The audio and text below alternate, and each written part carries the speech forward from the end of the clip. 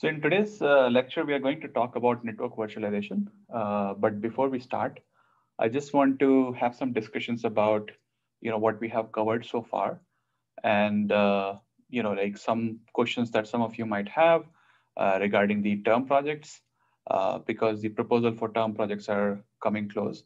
I haven't heard any, like anything from you folks about what are your plans? Where are you struggling? Is everything sorted out? So maybe we can have some quick discussion on that topic before we dig into the topic of network virtualization. Any questions?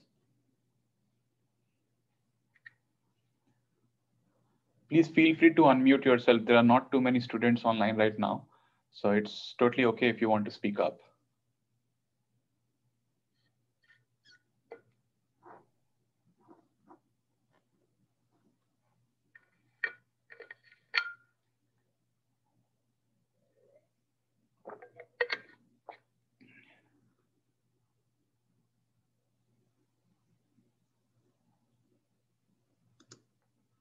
Okay, so I didn't hear anything. So let me ask you folks specific questions, right? So have you all decided what project you'll be working on for the term?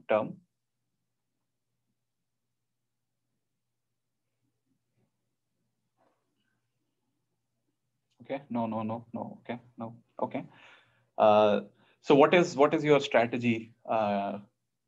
Because it's not too far, right? So there's still some time left, but I'm just curious, what is the strategy you folks have? Like, are you planning to read some papers and decide what you want to implement for your term project? You want to do something new? What is the plan? How can I help?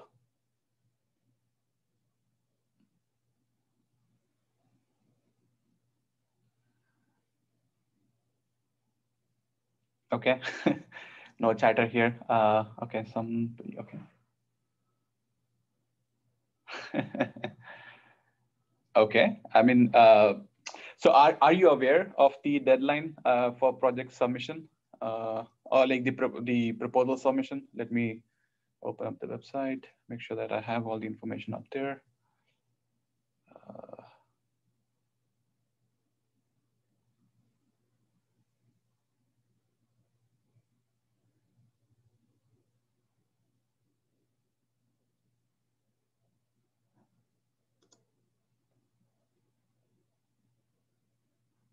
Okay, so the project proposal is due on February 5th. So there is still a lot of time here. Like, I'm not saying that anybody is running late here.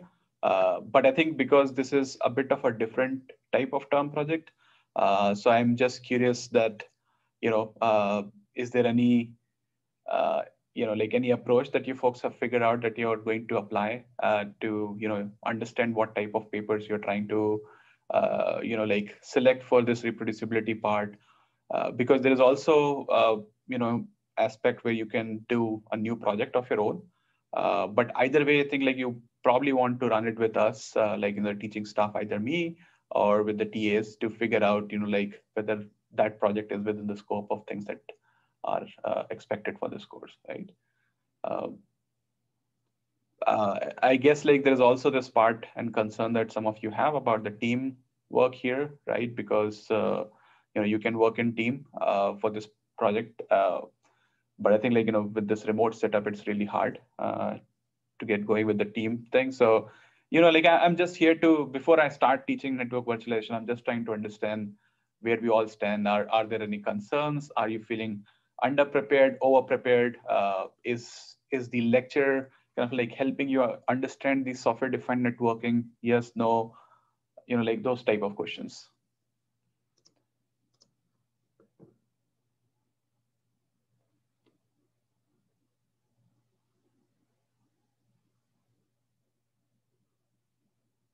Okay, so Kyle is saying that maybe we can give you an example paper that would make a good project. So that is something that we are planning to cover for next discussion section.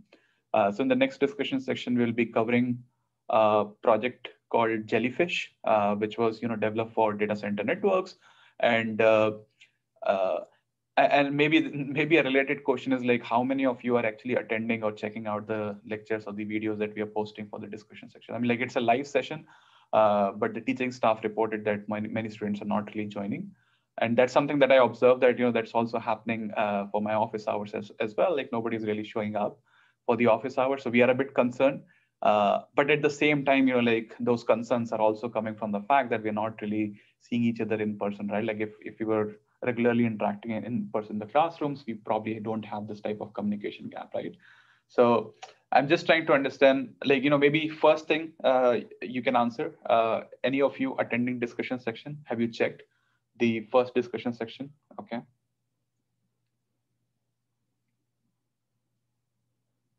Okay.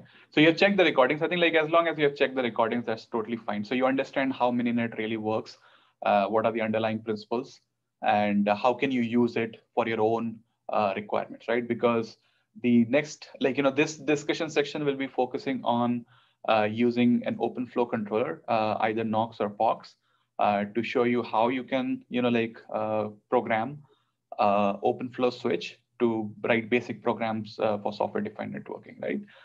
But I think like in the next discussion section, which will be next week, I will encourage most of you to attend or join that discussion where the teaching staff is going to show you how we can pick a research paper and then use the tools that we have at our disposal right now to do this reproducibility of some of these research results, right? I would, maybe like later next week might be a good time. Maybe my office hours next week will be a good time for all of us to converge and see if that helped. If not, then maybe you can provide us feedback, like what else can we do to make you feel more prepared for, taking on these term projects, right?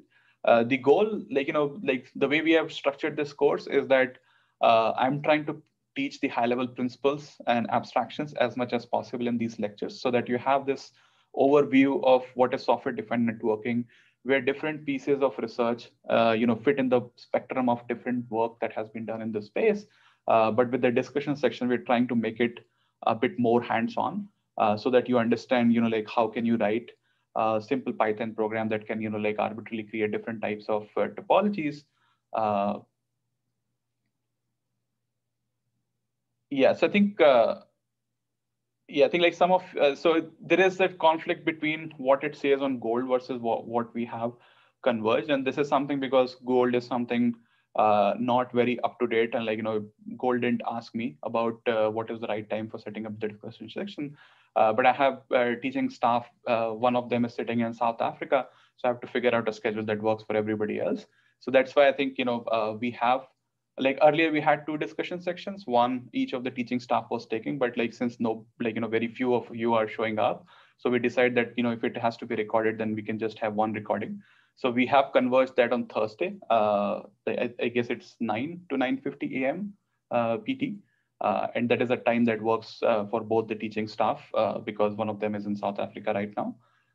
But yeah, I think and those will be recorded, so you will have access to those videos, and then you will be able, and then we have these 2 hours of office hours as well for both the teaching staff, and I have an hour of the office hour.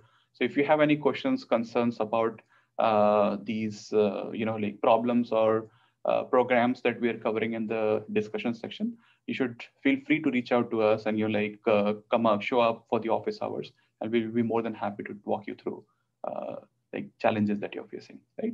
But I would emphasize that given that the majority of the points for this course will be earned by this term project, so I would say take it more seriously and ask questions, right? Like if anything is not clear, so some of you already pointed out that we should give you an overview of how that can be done. So that's something which we already planned for, and that will start next week. So that will be a good start. But I think by end of next week, you can give us feedback that whether that was sufficient. If not, then we can provide you more examples of how things can be done.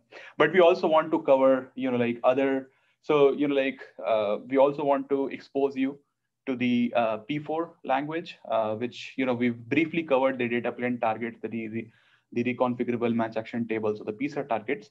So the programming language to program that is called P4.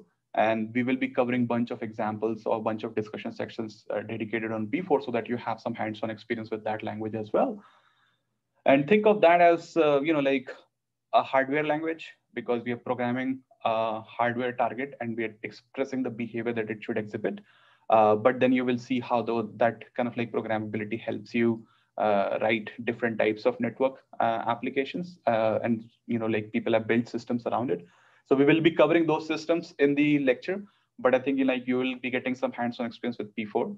And then the two programming assignments that we have will be both, like we'll leveraging P4 a lot in that. So we are also trying to, like run some discussion sections so that you have exposure to how to use P4 for writing different programs. Then we'll give you some pointers on like, what other examples that you can look up to. And then you can work on the programming assignments as well that are related to P4. Any questions regarding any of the things that I said?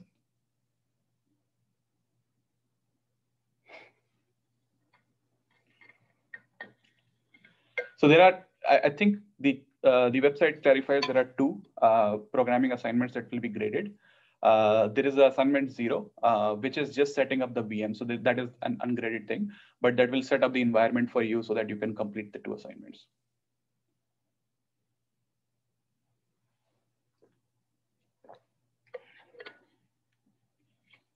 So assignment 0, I think it's almost complete. We are just, in the final phase of releasing it. We had some issues because one of the teaching staff, as I mentioned, was in South Africa, and sometimes like testing these assignments requires downloading a VM, which can be problematic depending on what type of network access we have.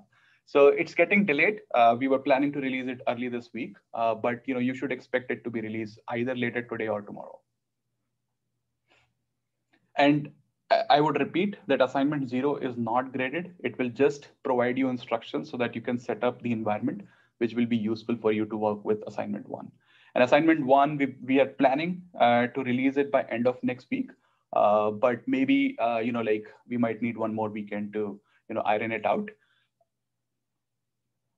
Yeah, I think for what it's worth, I can give you an overview of what those assignments are going to look like, so that you don't have too much of uncertainties about what we're doing. But I think for us, it is exciting, but at the same time, it is also challenging to create new programming assignments. I don't want to set up a example where we just copy paste programming assignments from some other place. So we are doing cutting edge research on these topics. So we are also capable of creating new programming assignments that have clear learning objectives that will be useful for you. But at the same time, it takes some time to finalize all these things and make sure that there is minimal confusion at your end. So we are in the process of finalizing assignment 1 as well. And as I said, we will be targeting end of next week to release that programming assignment. At a high level, the goal will be that we will be walking you through how you can use a set of programmable switches to set up a environment where you're running video streaming sessions, right? And then we will guide you that what type of approach or what type of metrics can be collected, what is the pipeline of workflow for collecting those metrics, and then we will be offering a set of questions or a challenge for you that how can you use P4 language to program the switch such that it can extract some metrics from the network, right? So something that we covered in the lecture 3, I believe, which was on the RMT switches, which talks about the network telemetry, right?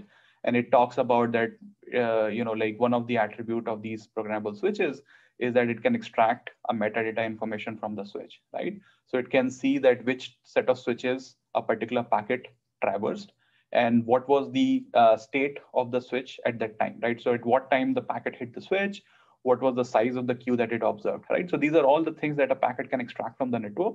So this will be part of the programming assignment for you that, in the context of this programmable topology that you have set up, you will be, able to play with that network, change the network conditions and see whether your P4 program is able to capture the metrics that we're interested in.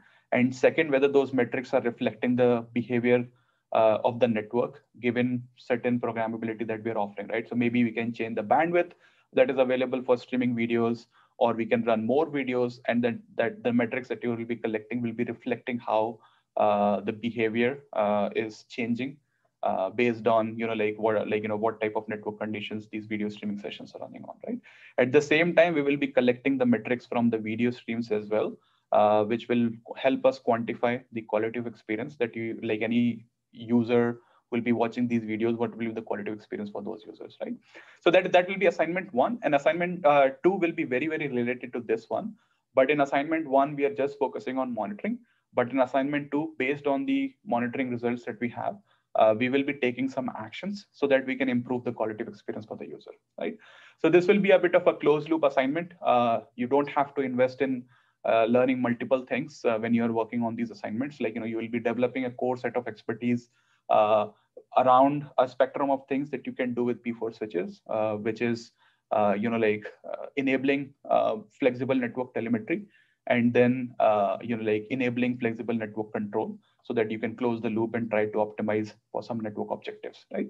And this is something that you will read or learn in other lectures that we will be, or the other topics that we'll be covering in this class, which is like, how people have built telemetry systems, how people have built some control systems using the tools that you will be covering in the programming assignment, right? So the examples of the topologies that we will be covering in the programming assignment will be relatively small scaled, a bit toyish, but at least it will give you an exposure to how will you go about designing topologies or experiments if you want to pursue type of research that we will be covering, or type of topics, systems that we will be covering as part of this class, right? So I think like the end goal will be like, I'll be very happy and will mark success if most of you are, able to understand and comprehend the nuances of the P4 language, and, have confidence of building any type of flexible network telemetry application using these targets, right? As well as, the control programs leveraging these targets.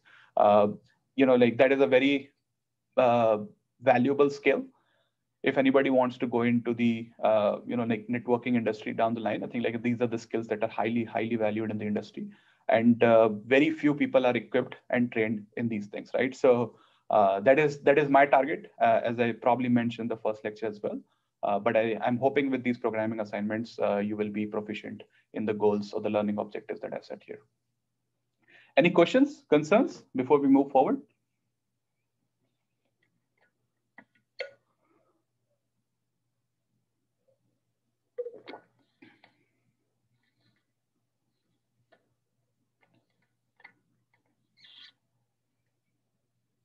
So I think like before I start the lecture, I just have one final question. Any other challenges that you're facing with the learning here, right? Is there, are the lectures clear? Are the slides useful?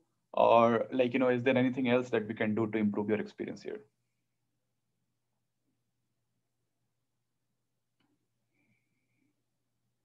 Mm-hmm. So Matthew, you're saying that there's a whole lot of reading to get through. So are you referring to the reading assignments that we have?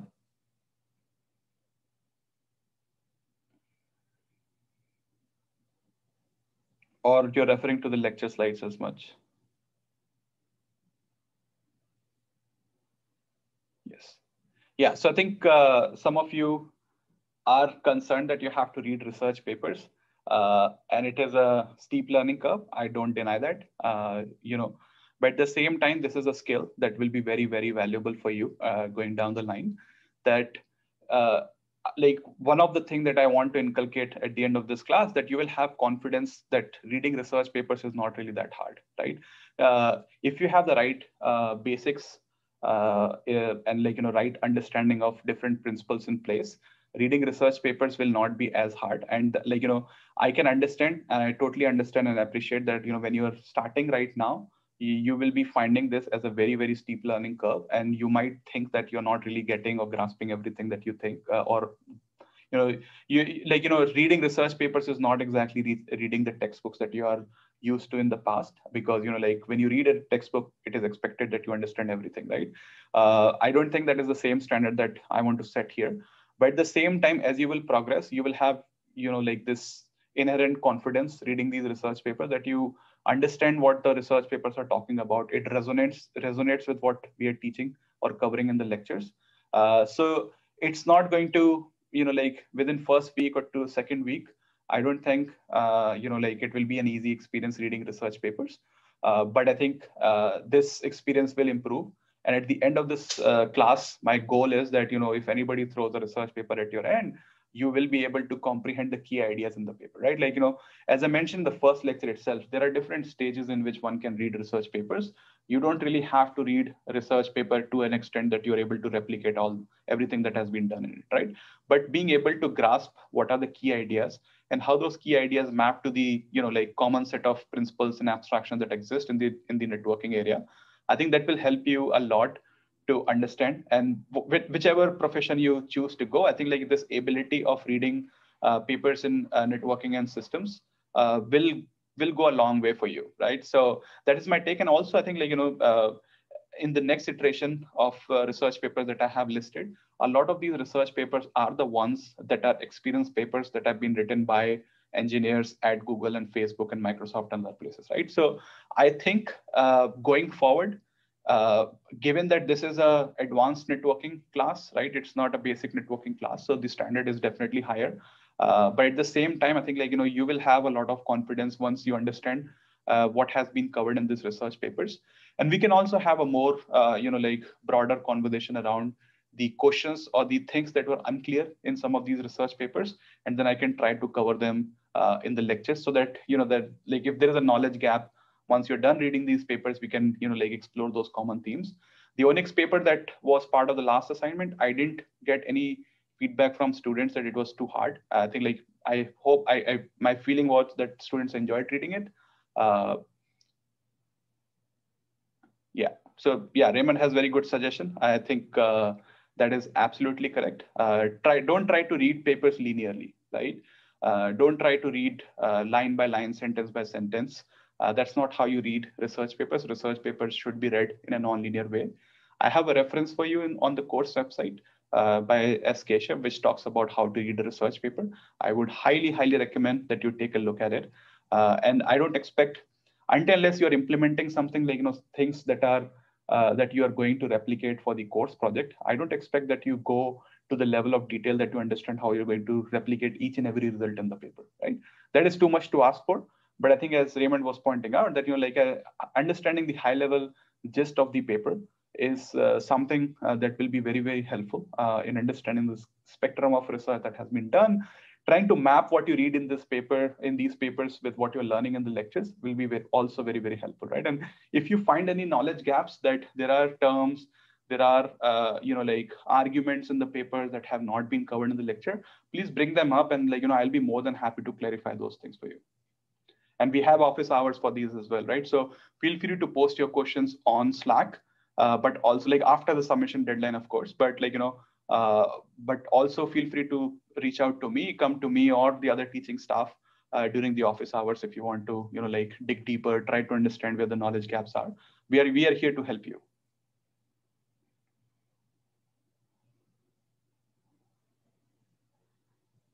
All right. Anything else?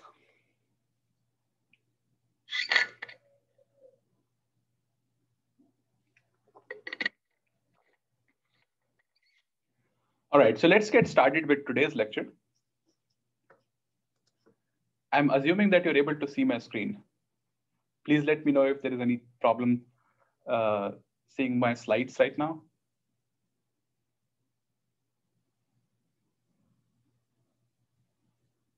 Okay, perfect. All right, so in today's lecture, we will be talking about network virtualization. And this is a continuation to what we have been covering in this class so far. We started with the overview of software-defined networking. Then we took a bottom-up approach where we first started looking into the programmable data planes. Then we started looking into what network operating systems are, how they interact with the programmable data planes. And now we are in this lecture, we are going to focus on network virtualization. Like network virtualization is something that when we were talking about software-defined networking, when we were talking about the abstractions for software-defined networking, we mentioned something called a specification abstraction, which makes it easier for programmers to, like specify what exactly they want the network, and like only focus on the portions of network that are of interest for them, right? So network virtualization is one way of enabling that. So in today's lecture, we'll be, trying to learn what exactly network virtualization means. What are the network virtualization requirements for multi-tenant data centers, right? So multi-tenant data centers, for a quick reference, think about Amazon or Microsoft Azure. So these are good examples of multi-tenant data centers where, we, I can be a tenant and somebody else can also be a tenant. So we are all sharing the same set of physical resources. So what, these data centers are providing different types of virtualization so that, we have a seamless experience using those resources. So we will be exploring the network virtualization requirements for these multi-tenant data centers. And then we'll be exploring the design and implementation of network virtualization platform that was developed by Nicira. And as I mentioned in a couple of lectures ago, that Nicira was one of the company that was founded based on these software-defined networking principles by graduate student at Stanford who worked with Nick McKeown, who was a faculty, along with Scott Shanker, who was a faculty at Berkeley. So Nicira was a company which was, identified these set of problems from multi-tenant data center perspective, and they built this virtualization platform, which was I don't think it is as relevant these days. I would cover in the lecture why, but it was a game changer when in context of when it was developed, right? So we will try to understand the design of this platform as well. So as we know that, abstraction is the key. I've been emphasizing that for a couple of lectures now. Abstraction is the key to make computer systems what they are right now. We have really solid abstractions in the existing world. We have virtual memory, where you have this abstraction of or illusion of infinite memory, physical memory that is privately available to you, right? Similarly, we have file system where we can, have this illusion that we can read or write anything in the data store without worrying about where exactly it is going, how exactly it is going, right? Similarly, with the virtual machine, that we don't have to worry about the how these processes are sharing, how these resources are being shared. You have a virtual machine, you have an abstraction that you have this complete machine under your control and you can do whatever you want with it, right? So these are the abstractions that took a long time in the systems community to mature and come out, but they were also a huge game changer, right? So in context of these abstractions, what does network virtualization really mean, right? So in this context, the abstraction or illusion here will be that you have access to a physical network in which the user or application or possibly the administrator cannot tell if the network is physical or virtual, right?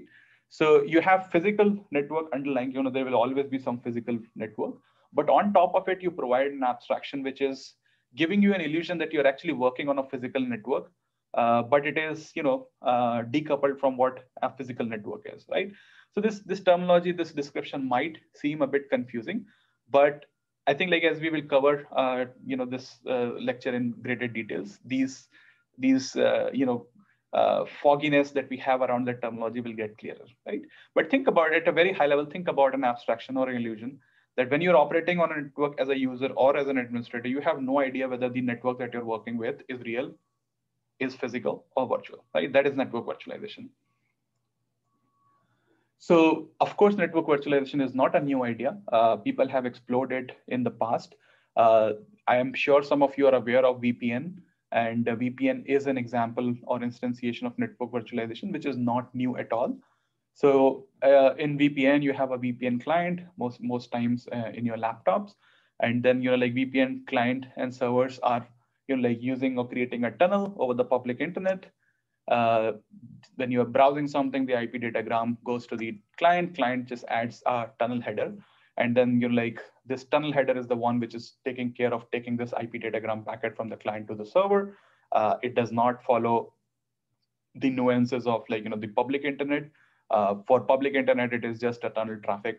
It doesn't really care where it is coming from, where it is going, or what is inside this IP datagram. It only looks at the tunnel header fields and then directs the packet to the VPN server, right? So the question is, to what extent is this virtualization? What are we really virtualizing here, right? So, if you think about the abstractions or the terminologies that we have used so far, this is technically virtualizing the data plane, right? So, like you don't really care about which set of routers a particular packet goes. You just care about what set of sources and destinations can talk to each other. And, like you're adding some header, tunnel header to it, and like, abstracting away all the details about how this packet will go from point A to point B, right? So it is virtualization, but like say, for example, there is no virtualization here for the control plane, right? So I cannot control, like I don't have a control of like, okay, enforcing some policies in the network where this traffic is going, right? So like it's just providing a virtualization for the data plane. It's not really a full instantiation of the network virtualization that we expect in software-defined networking. There were also attempts of network virtualization from the perspective of the software-defined networking itself. The terminology that is referred here is called slicing. So what happens in slicing is that you have multiple controllers that are all trying to write control programs for the same physical network, right? But the virtualization is enabled by slicing the portions of network which the controller can program, right?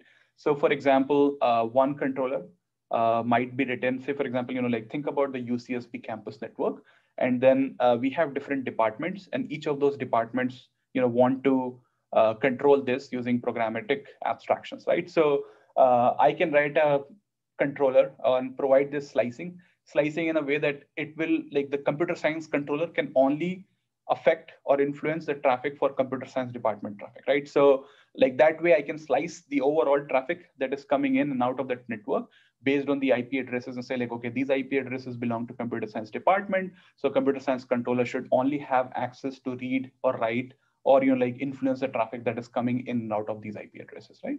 So this is one example of how network slicing can be enabled. In general, for a network, there are always multiple stakeholders. So this was a very good idea, which was instantiated in the early days of software-defined networking. A system called FlowWiser is based upon this idea, and it leverages the fact that like you can have an arbitrary, like if you treat the flow space as a combination of multiple header fields, you can, like suppose you're considering 13 different header fields, which was part of the OpenFlow 1.0. So if you are writing these match action rules based on these 13 header fields, so there are technically 13 dimensions around which or across which you can divide or slice a flow space. And each of those controllers can work on a different flow space, right? And, of course, there will be issues around the conflicts that the flow spaces, if they're overlapping with each other, then who is responsible for writing on these overlapping flow spaces, which controller has priority, which controller does not have priority. I think those type of issues will come in. These are very interesting research questions that were very, very fundamental to the design of software-defined networking controller from inter-domain routing perspective, where, like we have, like, you probably know what inter-domain routing is, but you have different administrative domains that are trying to interact with each other so that traffic from one domain can reach to some traffic or some server in a remote domain, right? So think about traffic going from UCSB to say Google, right? So YouTube, right? So YouTube is a different administrative domain, UCSB is a different administrative domain. So how exactly they interact with each other, what type of, slicing is required there, how are we going to resolve the conflicts? These are very important research questions that were explored in a research called software-defined internet exchanges, or SDX. And this is something that we will cover in next to next lecture. And I was privileged enough to work on a project on this topic where we built a system which was answering all these questions, right? So we will be covering that system, and we'll be covering about, like, you will be talking about the abstractions and the issues that one has to resolve, talking about these slicing of the network, right? So this is definitely a good attempt at network virtualization, but it is still limited or less flexible in terms of how you are dividing the network, right? So you cannot say create an arbitrary address space on top of what is an actual existing address space, right? So you're still working within the same address space of the flow space. You're not transforming the existing physical address space into some virtual address space so that you can operate on a completely different network, which is not real at all, right? So in some sense, I would say that the slicing approach is just a partial instantiation of network virtualization, right? This is not full network virtualization. So what is full network virtualization? How we can enable is something that we will cover later in this class. Right? So I covered that point. Okay.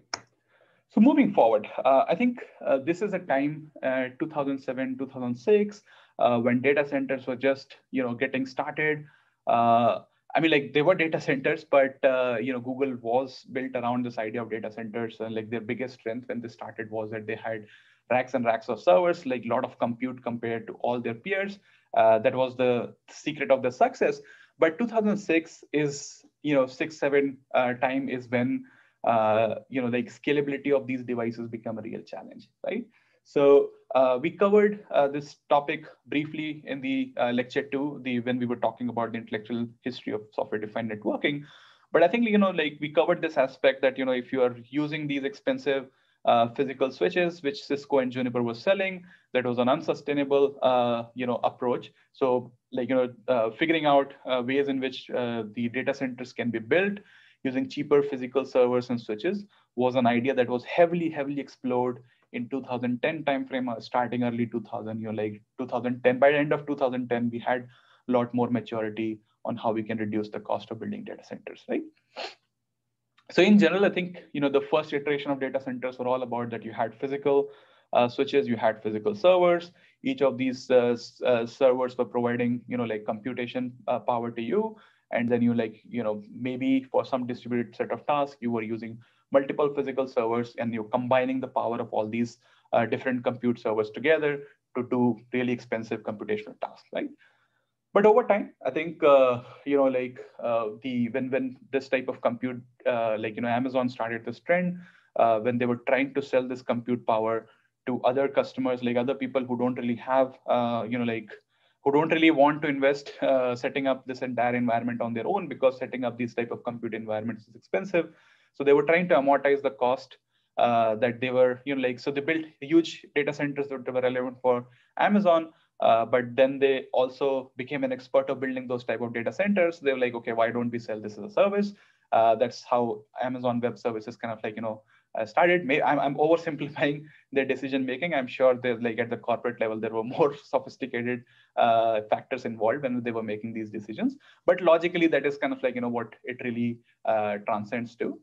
And in the multi-tenant data centers, one abstraction that came out was virtual machines, right? So virtual machines as an idea existed, but like it caught up from the multi-tenant data center perspective, that you can like sign up on their web portal and say like, okay, I want to use a VM, and then like in the background a VM gets set up on a physical server. You don't care where that physical server lies, as long as you're getting those compute powers.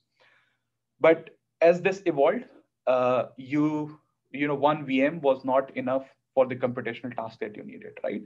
So different type of tenants had different types of requirements in terms of how many VMs they need and how these VMs are going to talk to each other, right? And that becomes very important. So initially this these multi-tenant data centers focused on virtualizing the compute power, right? But when this VM cannot be localized on a single server, physical server, then they also had to think about the networking aspect or the networking virtualization of this problem, right? So if I'm setting up a new virtual machine on a different physical server, then as a customer, I should have the same abstraction that I'm having as if this VM is running locally on the same physical server, right? So that is why we need a network virtualization. And there can be different use cases, right? So the yellow lines that you see here, all the yellow, the color is basically representing a particular tenant. So yellow VMs are belonging to tenant 1, greens are belonging to a different tenant 2, blue ones are tenant 3, right? So in this case, the yellow tenant is interested in having this one physical switch or one big switch abstraction where all these virtual machines are just one hop away from each other, right? So they're just connected with a layer 2 switch, right? But of course, there's an underlying physical infrastructure in place. So how do you provide this abstraction that all these virtual machines are just directly connected by a physical switch is a challenge, right? And this is kind of like motivating a case that, okay, tenant 1 have a different requirement in terms of what type of network connectivity they want for their set of VMs. The tenant two has a different networking requirement, right? They want to have like, layer 3 routing enabled, and they want to provide this routing functionality between different VMs, right? So they don't want all these VMs to share the same physical layer 2 network. They want them to be on a, use routing to reach from one host to the other, right? So different tenants have different requirements. These VMs also need to seamlessly move from one part of the network to the other without really requiring any overhead at the customer end, right? So this is kind of like the real need for network virtualization. The computing virtualization was a game changer, but I think like, networking virtualization was becoming a bottleneck, because every time you are changing or starting a new VM, then as a tenant, I was worried about that. Okay, I have to configure the networking configuration of this VM such that like I have to be physically aware of like which physical server it is mapped to, and then configure routing configuration on those VMs myself, right? So this was a nightmare for the tenants, and there was a phase when this was actually a practice of how you can use or set up VMs or compute resources on these web services. But network virtualization for MTDs was something which became a real use case, and Nicira was one of the companies that was focusing on solving this problem.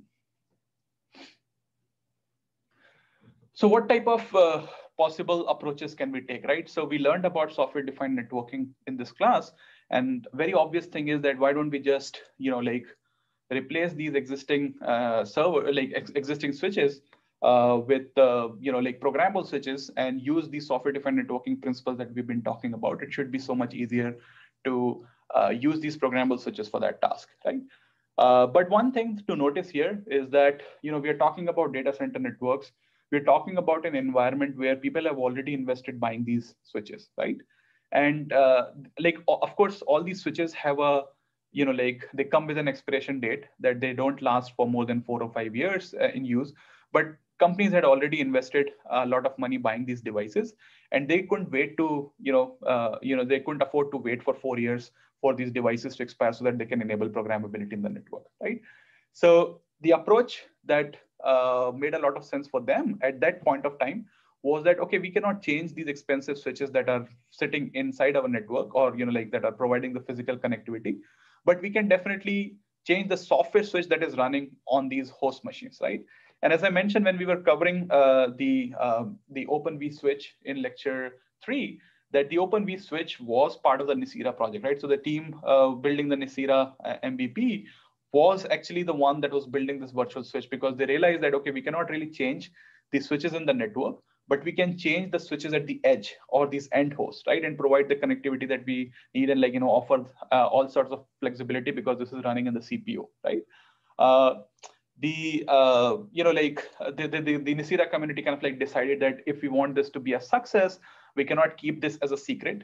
So they decided to open source the OVS, and like that became the success story for software-defined networking, because as you will see that like those ideas were building blocks for running any type of network virtualization or a network emulation on your laptops, right? So you learned about Mininet in the discussion section last week, and it talks about this idea that how can you emulate any type of networking research prototypes on your laptop, right? So this OVS was key to it, and OVS was designed for this goal of enabling programmability or enabling network virtualization multi-tenant data center environments, right?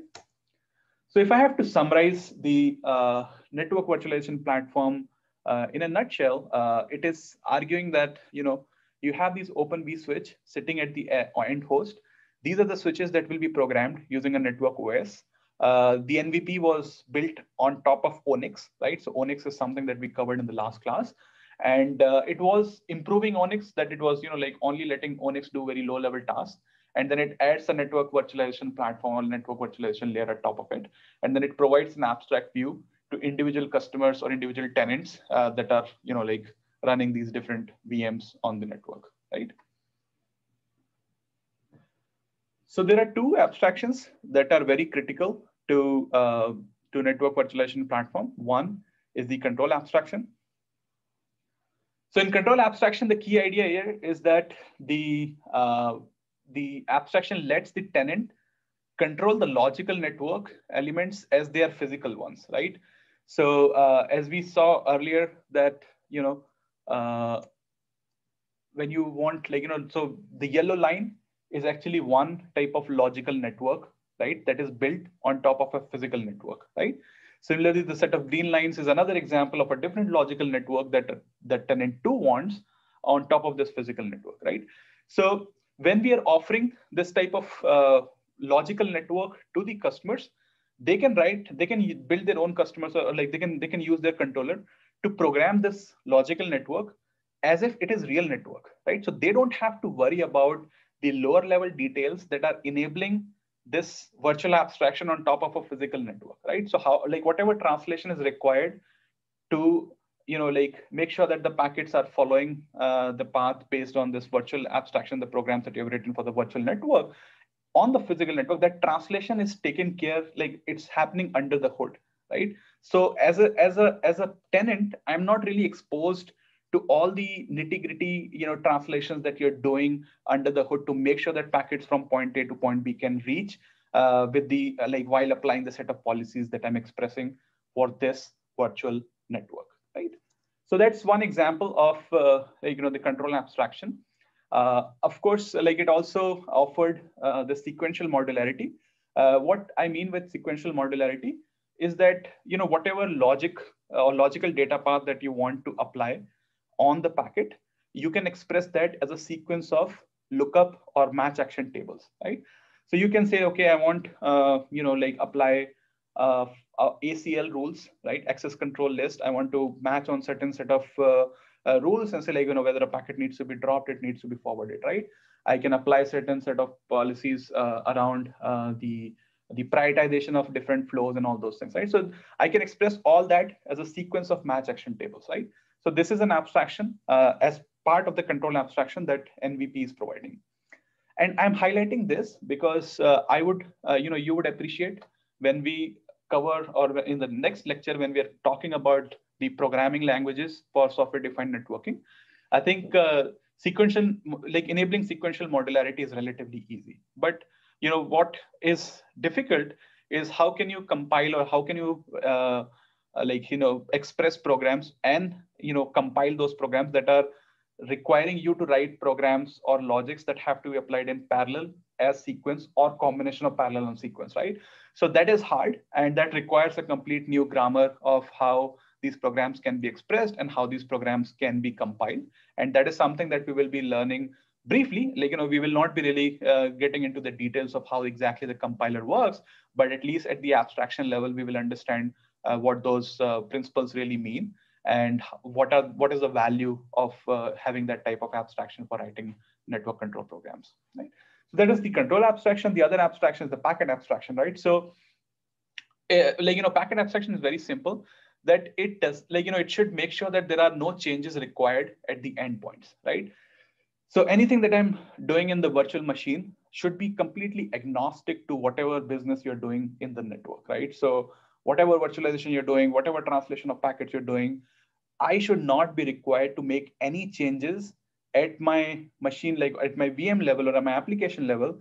And it should be completely agnostic to these things. So if I send a DNS traffic, it should follow the DNS, packet, which with the DNS protocol, it should be doing exactly that task, right? So I should not be required to send an ARP packet to do a DNS task, right? So like that protocol fidelity needs to be satisfied so that I don't have to make any type of translation or changes at my application, right? So I don't need to change my application to make sure that I'm compliant with your network virtualization, right?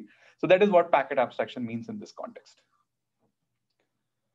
So the key enablers for NVP were hypervisors, service nodes, and gateway nodes, right? So hypervisor is something, as you can imagine, is sitting on the host machine, and it implements the tenant-specific logical data paths, right? So as I said, logical data paths are sequence of lookup tables that you're trying to apply on a particular packet, right? So it is implementing that logical path over the physical forwarding infrastructure. So it is responsible for doing the translation of the logical data path that you're expressing on your controller as a tenant to physical forwarding, like that will be enabled using the physical infrastructure that we have, right? Like the physical machines, the network interface cards, the physical switches that we have in the network, right? And then there are these two additional nodes that are part of the setup. One is called service node. So service node is helpful for scaling the multicast and broadcast services. So, like I think like it is relatively hard to understand and appreciate that without an example. But let's give it that a try. So if you're trying to send a multicast message, right? And if I'm like, if I'm a VM, I'm trying to send a multicast message to all the VMs that belong to my, like, that are part of my tenant, right? So think of the yellow VM. If one yellow VM is trying to send a broadcast message to all the other yellow VMs, right? So one approach is that the host, the host which is sending, or the host where this VM resides is the one that is sending this broadcast message to all the other VMs, right? But then, that will mean that I'll have to provision these hosts with such a high bandwidth that they are able to send, like these broadcast messages to so many other VMs, right? And like, think about, there can be thousands and thousands of VMs that might require this broadcast service, right? So that puts a constraint on me that I will have to provision high bandwidth for all the hosts that I have in the network, right? But rather than doing that, I can just send this type of broadcast message encapsulated and send it to a service node. And then this service node is provisioned, like, well provisioned. I only have to, like, provision service nodes so that they have high bandwidth and they can send the broadcast messages to other machines, right? So this is a difference. I think, like, whoever is sending the broadcast needs to have high bandwidth. So if I don't use any service nodes, then I have to provide this high bandwidth to all the hosts that I have in the network, right? But I can counter that, or I can bypass that by setting some dedicated service nodes whose job is to do this broadcast or send this broadcast or multicast messages in the network, and they will help with the cost and the scalability of the system, right? Then we have the gateway nodes that, if I'm a tenant of, say, Amazon, and I might have some compute resources that are sitting on Amazon, and I might have some compute resources that are sitting on my own network, right? So think about UCSB, right? So at UCSB, I have a bunch of services running, and these services have to interact with the services that are running on AWS, right? So how can I, make sure that, make this seamless such that I don't even, when I'm writing any networking control programs, I don't even have to care about whether these, remote machines are sitting on AWS or whether they are, local to me here at UCSB, right? So gateway nodes are the ones that are providing this interconnection between the logical network that is there inside the data center network and the physical network that is outside, right? So, we will try to see this example. With this example, try to understand the job of the hypervisors as well as the gateways. That, we have these two yellow VMs that are trying to talk to each other. We're trying to provide this layer 2 abstraction that all these are, in one, logical or subnet that they can, they don't really need layer 2 or layer 3 routing. Like L2 is good enough. And we are providing this L2 abstraction for these virtual machines. So to enable that, the virtual switch at the physical machine 2 has to add these bunch of headers on top of the packet before it releases. And then, this is technically, from physical machine, it will have the address, it will add, this hypervisor sitting at the physical machine 2 will be responsible for doing all this translation. But we'll say, okay, that it is coming from physical machine 2, it is going to physical machine 1.1, and then it is coming from virtual interface 0110, and it is supposed to go on virtual interface 0109, right? So this is the information that it will pack. And then the hypervisor at the source will be packing this information. The hypervisor at the receiver will be unpacking it and sending the IP datagram to upstream VM, right? So this is how we, hypervisors are helping us realize these logical data paths over the physical network that exists in these data center networks, right? And we have the gateway network. So, suppose there is a VM, which is blue tenant or the third tenant, 171.64.74.155. So now within the same subnet, I want to talk to a machine that is sitting at Stanford. Maybe I should have replaced that image with the UCSB image, but let's give them a credit. I've taken these slides from a lecture of Nick McEwen. So basically, I want to provide an illusion that both these VMs are sharing the same subnet, right? So /24 is the subnet, which means that, the last, first 24 bits of this IP address space will be the same, and the last 8 bits will be different, right? So 155 and 160 is the most important thing. I want to provide an illusion that, for a VM which is sitting at Stanford, doesn't care whether the VM sitting at AWS is the one which is, on a different subnet number. I don't really want to care about the networking there. or the routing there. I just assume that it's within my subnet. I should be able to reach out to it with very simple routing rules, right?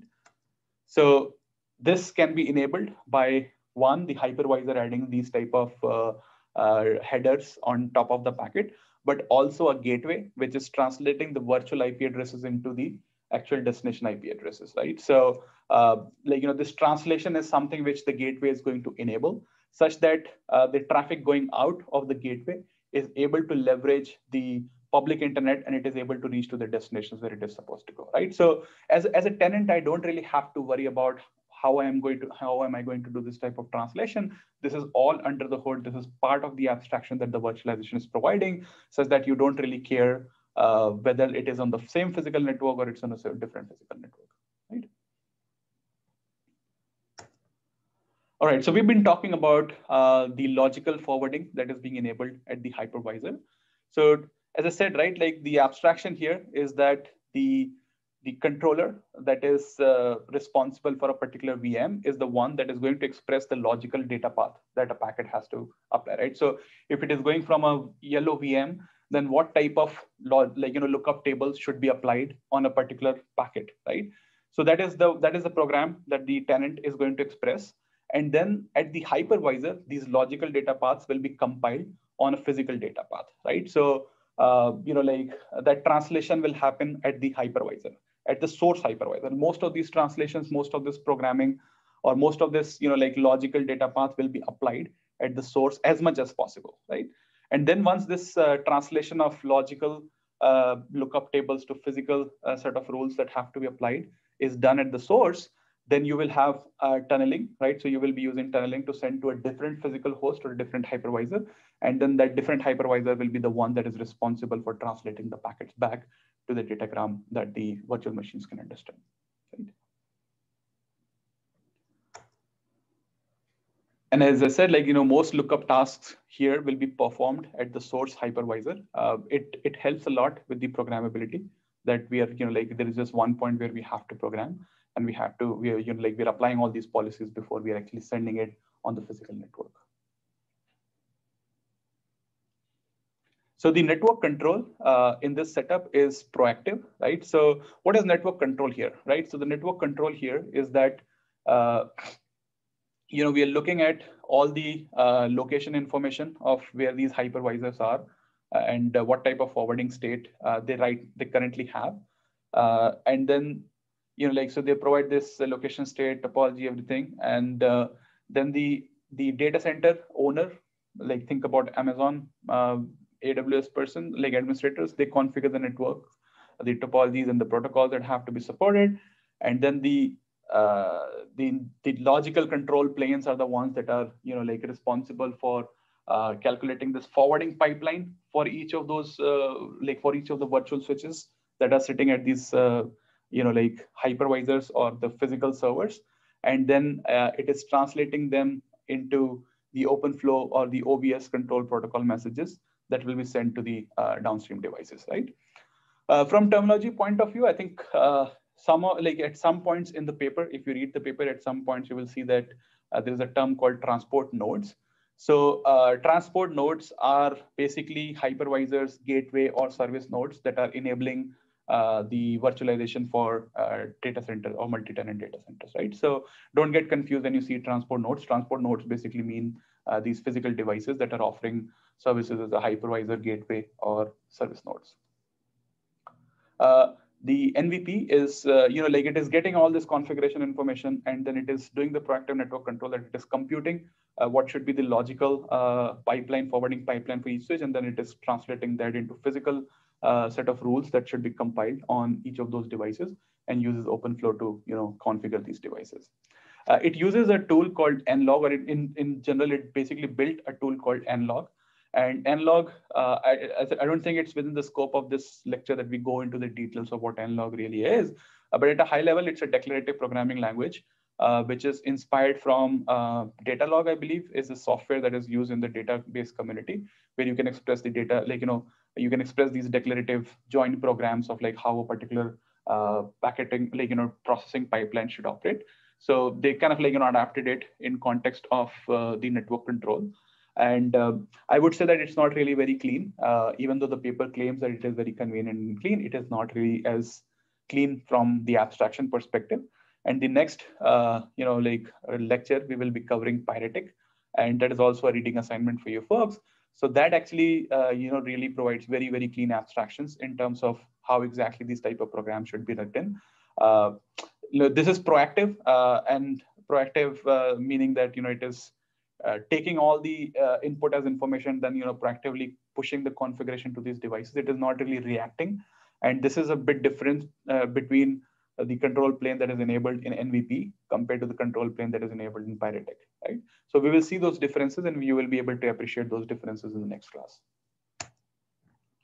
So we talked about the scalability challenge for controllers. And as I mentioned earlier, right, when we say controllers, you can think of the network operating systems, right? So scaling of controllers is, as we discussed, is a huge challenge for these networks. So like the way NVP adapts to this or addresses this problem is that it offers an API which the all these tenants are using, and then like the logical controllers are actually computing an abstract forwarding state, right? Rather than computing a physical or real forwarding state, which is very detailed about the open flow set of rules. It is computing an abstract forwarding state, and then it is translating this abstract forwarding state into an actual forwarding state, right? So it is doing it in a two-level hierarchy, which basically makes the computations relatively easier, that you don't really have to worry about the low-level details for the forwarding state, and you can refer to the abstract state. And then when you're translating that, then your focus is completely localized, that you only have to focus on translating an individual abstract element, network element into the forwarding state, right? So that helps with the scalability. And as I said, transport nodes, don't get confused. These transport nodes are basically the hypervisors, the gateways, and service nodes, right? So it is then computing the physical flow, the physical configuration or actual configuration for each of those devices. So this hierarchical design definitely helps a lot with reducing the complexity, that the logical controller does not really need to worry about the low-level details, the configuration details for the transport nodes. The physical controllers are the ones that are providing this translation for them, right? So logical controllers, you can any day replace a physical controller if you're changing the set of devices that you want to program. Like, maybe you want to change OpenFlow, like change from one version of OpenFlow to the other, or completely change using OpenFlow. So in that case, you only have to update the physical controllers. The logical controllers will still remain the same, right? So this brings to the end of our lecture today. In terms of takeaways, network virtualization is related to the SDN's specification abstraction. Network virtualization was a killer application for software-defined networking, because software-defined networking is a very good idea, but ideas are only successful when there is a resonance between the requirements and the new ideas that you're pushing. So there is this innovation push and technological pull that is going on. That is when the success happens. So network virtualization provided a use case which was sitting out there. It was $1 billion problem for a lot of people, and then software-defined networking, like this network virtualization, kind of provided the application of software-defined networking, and it changed the way networking really works and operates in a good way, right? Like, so now we are not really training network engineers who should be masters of complexity, right? So they don't really have to learn tens of protocols. They don't have to learn all the nuances of how different protocols work with each other, how these distributed protocols are going to work in unreliable environment, right? So all those conventional networking problems have been replaced with software engineering problems now, because we have softwareized the networking control, which is a good thing because we know how to solve them, right? So solving distributed systems problems is much, much harder than solving scalability challenges for centralized logical controller, right? Nicira's NVP is an instantiation of network virtualization, and it was specifically designed for multi-tenant data centers. Nicira, maybe I mentioned this earlier, was acquired by VMware. So whatever technologies they develop is kind of like owned by VMware. And I guess that explains, that kind of like is one of the key offerings that they have as a product. I'm sure they have a lot of other offerings as well, but I think, they acquired Nicira, and they also acquired or got all the other engineers who were responsible for building it. So VMware is a heavy contributor in the open source community for software-defined networking as well. So I think like, one like set of places where you can look for jobs once you have taken this course, VMware, Microsoft, or Microsoft, Azure, specifically AWS. These are the places which are looking for engineers who have expertise on these programmable networks. As I mentioned a couple of times, programmable networks is a relative, like, it has going on for decades, but the number of engineers who have expertise on these topics is still very, very related, like limited, because teaching these topics is very, very hard, right?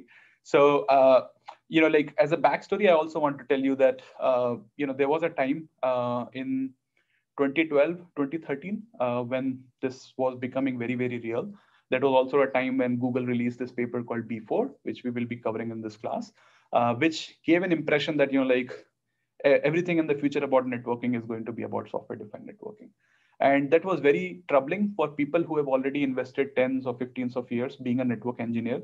They didn't know what network programming is, but they knew how these protocols work. They were basically the masters of complexity, right? And it kind of like created an environment where a lot of network engineers were very, very stressed, right? Because the companies were looking for skill set that they didn't have. And, like their skill set was a bit outdated and was really hard to apply in this new environment, right? Like to succeed in this environment, you have to be good with software engineering basics, right? So that was a tough time. At that time, we created this course called software defined networking for Coursera, right? And I think when we launched in 2013, 2014, it was one of the most successful course for Coursera. Like apart from the machine learning AI part, which is definitely more successful. And I think like, we were surprised to see that the participants in that course were not really students. Most of them were actually network engineers, right? And we got good traction for that course, but we also got a lot of heartfelt thanks for the network engineers who were trying to adapt to this new environment, right? And the courses or the lectures that we were offering, the programming assignments that we were offering, were enabling them to get some hands-on experience. They didn't become software engineer overnight, but they were better programmer, and they had a better perspective about what software defined networks really mean and how they can adapt in their environments. So we had people taking these courses who were working at Cisco, Juniper, AT&T, Microsoft, so the network engineers who were running these networks were all of a sudden very worried that can they, adapt to this really titanic shift in the networking world. We were able to, to some extent, I won't say that, we completely, we were the only force out there, but I think because it was free, so we definitely were, the cheaper options available for a lot of people. And so I think the point that I'm trying to make is that with this course, I'm hoping that from UCSB, we will have more graduates who have really good understanding and insights about how these software-defined networking what these software-defined networking principles are, how they have been instantiated, because there is definitely a huge gap in terms of requirements for these companies. You think about any content provider, cloud service provider company, everybody is using programmable switches in the network, right? But finding engineers who are expert on these type of topics is relatively hard, right? So I'm hopeful that this course will provide you opportunities to learn things that are relatively hard to acquire. All right. So any questions before we leave? I think we are right on time here.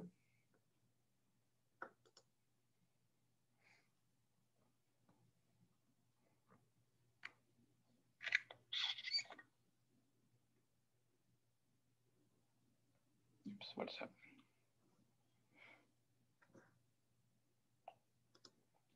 All right, I think I can end the recording as well.